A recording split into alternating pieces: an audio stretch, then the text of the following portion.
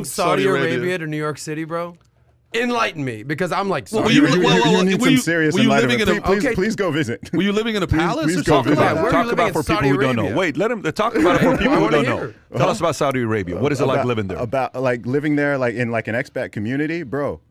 Like you're talking zero crime rate. You're talking zero taxes. You're talking amazing amenities, fantastic infrastructure, incredible communities, fantastic schools. The company you work for paying for your child's education up to college level. You're talking about free healthcare. You're talking about fantastic weather. But is this specifically in expat communities, you said? Yeah, so this part, but a lot of what I'm talking about is the whole country. Saudi Arabia has no taxes, period. Okay?